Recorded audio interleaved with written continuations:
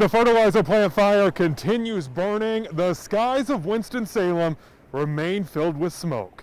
We've got the latest as crews try getting the situation under control. He was like, "Y'all gotta go, we have to go. Can y'all come on?" I said, "How are we supposed to leave? We don't have a car, my grandma, you know." Thousands have been asked to evacuate their homes, where they are now and what comes next. Plus, the fire spinning plumes of smoke for miles, while city officials say everyone should wear a mask outdoors and some should just stay home. I'm Ben Briscoe. We are digging into this massive fire burning in Winston-Salem. And as the sun goes down tonight, anxieties are actually starting to rise among some firefighters because the wind is shifting out here. We've really seen it with the plume of smoke. At the beginning of today, it was going south, arcing that way, and now it is crooking to the north. You can see it start to change there. That massive fire has caused thousands of people to be asked to evacuate, and crews have worked around the clock to get it under control and to make sure people stay safe. WFMI News 2's Jenna Kruzina talked with the fire chief a little while ago. Jenna, what do we know right now? Yeah, and Ben, we know that there are a lot of crews helping out with this situation. It is all hands on deck. We have fire crews from around the triad. We have hazmat crews on scene, and the EPA came to Winston-Salem about an hour ago. They're going to do some air quality testing. Now, we do know crews are also staying behind that 1 mile radius as firefighters have battled the smoke and flames for almost 24 hours now. Crews may not be inside the Weaver Fertilizer Plant, but they used helicopters and drones to get a better look inside today. Now, Fire Chief Mayo says even though the fire is behaving like they want it to, they aren't out of the woods yet. That's why they're going to keep that 1 mile radius for at least 48 hours, which be tomorrow at 7 p.m. I don't know how much more compelling I can be to try to make people understand the seriousness of this situation.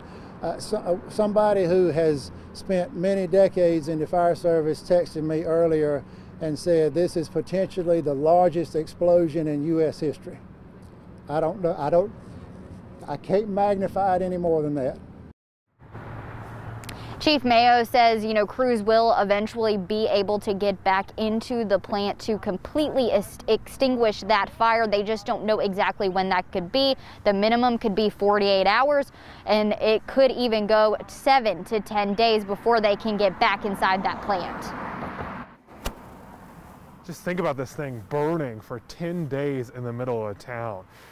We did hear from a Weaver spokesperson today. It's the first time we've heard from the company since the fire started last night. They said they had to make sure all their employees are safe before they wanted to talk. And they say the company will do whatever it takes to fully cooperate with the investigation. The biggest challenge we have ahead right now is keeping them safe and worrying about their jobs. We're going to continue to take care of them. We will continue to work with the community and the people who have been displaced. That's our #1 goal, is to take those who have been displaced and get them back in their homes as fast as possible. People who live in the neighborhood out here started reporting hearing loud bangs and explosions late last night, and crews have now been on the scene for nearly 24 hours straight. We're talking crews from Winston, Greensboro, all over battling this thing. Heavy clouds of smoke and massive flames lit up the night sky yesterday. This is video of crews using a drone to get a bird's eye view of the flames. Right now, officials say no one has been injured and no one inside the building was damaged. Now, we want to give you a better sense of what it actually looks like. We got this picture from city leaders last night. Everything inside that circle, businesses, homes, everyone who lives there was asked to evacuate the area.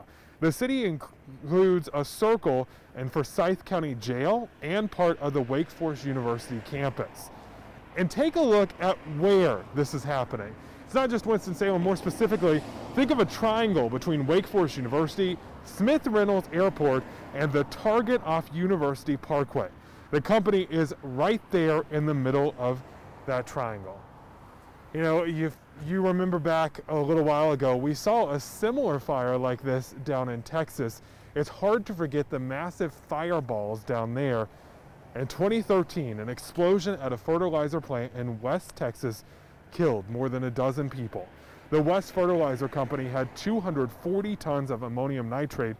That explosion killed 15 people, injured more than 200, and destroyed 150 buildings. For comparison, the plant in Winston-Salem had 60 tons of chemicals in its plant. Now, crews have reported small explosions in the building since the fire started. Again, what makes this fire so unique is what is made at the plant. You've probably seen a bag just like this. I picked it up at Lowe's today. It is fertilizer, and one of the main components of this fertilizer is this ammonium nitrate. And as that burns out here, doctors are saying that could create some health hazards for you. First off, it is colorless and odorless until it ignites, and it's caused by blast at other industrial facilities over the years. It's caused some problems there too. Winston-Salem Fire Chief Mayo says it is very dangerous, and part of the reason he pulled back fire crews and are focusing on evacuations instead.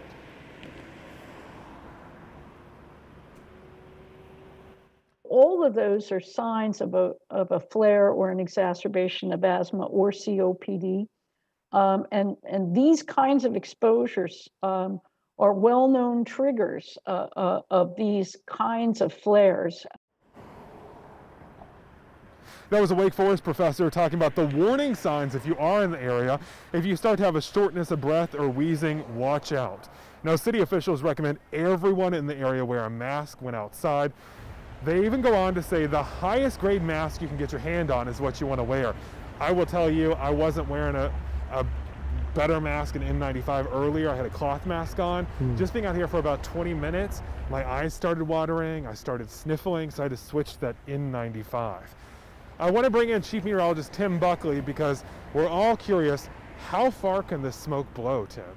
Yeah, Ben, that's a really good question. The most important factor that we'll be watching weather-wise will be the all-important wind direction. So which way is the wind blowing? Where has it been pushing that smoke? So far today, most areas to the west or to the southwest of the flames have been getting that smoke. Today, we're going to start to see that shifting a little bit into tonight. These are our current wind directions and wind speeds across the area. Lately, we're seeing that getting pushed to the north and to the west, and that's generally going to be the change that we notice tonight and sticking around into tomorrow. So if you live to the north or to the west of where that fire is in Winston-Salem, you're going to be in the line of that smoke, and it could extend upwards closer into parts of Surry County and parts of Stoke. So basically thinking right up Highway 52 to the north is where that smoke will be tonight, tomorrow, and possibly into Thursday. By Thursday, we're looking at a wind shift more out of the south, and that will bring our winds, or smoke I should say, a little farther north. So we're going to continue to watch the wind speed and the wind direction very carefully. The areas north and areas to the northwest, you have to be careful from that smoke. And of course, firefighters say all of this could get even worse at a moment's notice, according to those firefighters. They say right now things seem kind of under control.